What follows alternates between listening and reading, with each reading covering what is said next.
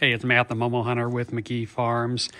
And project I'm in the middle of right now, figured I'd stop and kind of show how I'm doing it in case someone else comes across this same issue and is needing it, is I bought this tractor.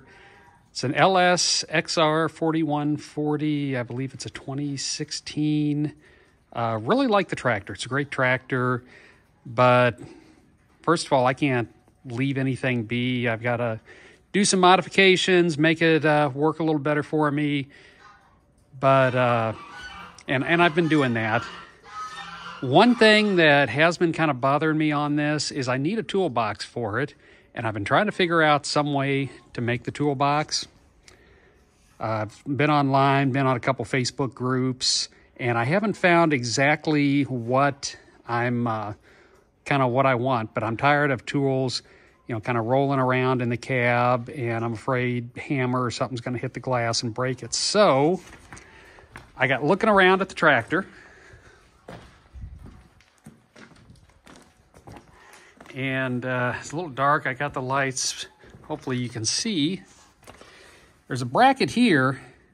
Looks like it's maybe made for a toolbox. And these are M6 screws, will fit in there.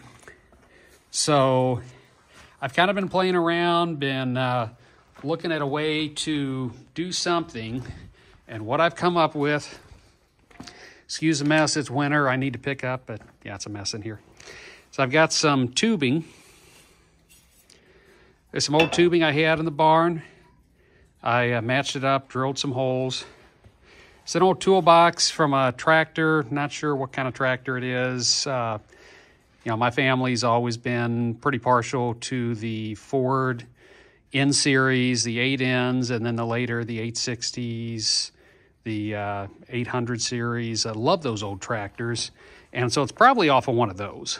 I don't know, but it's been sitting in the barn forever. And when it warms up a little bit, I'm going to paint it. Right now, we just had 4 inches of snow come in last night and this morning, and it's about 30 degrees, so I'm not going to try to paint it, but I'm going to go ahead and mount it up and then probably take it off here in a couple of days.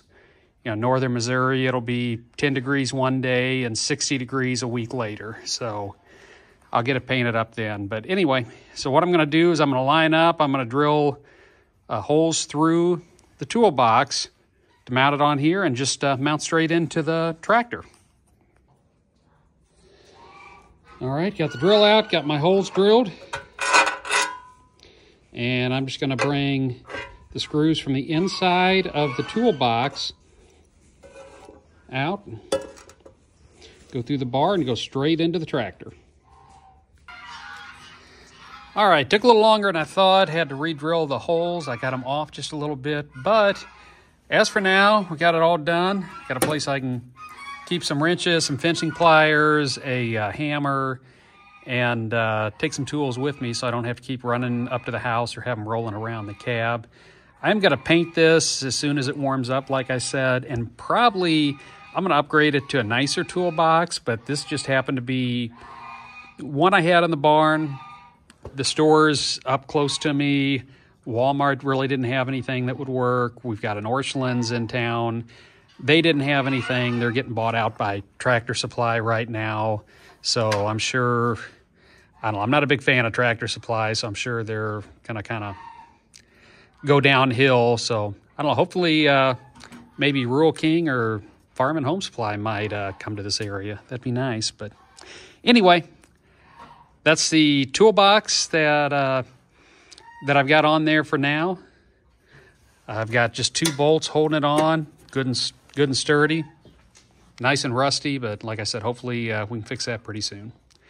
It's Matt the Momo Hunter from McGee Farms, and if you liked the video, if it helped you out, please consider subscribing, maybe leave us a comment, some likes. It's all appreciated. Thank you.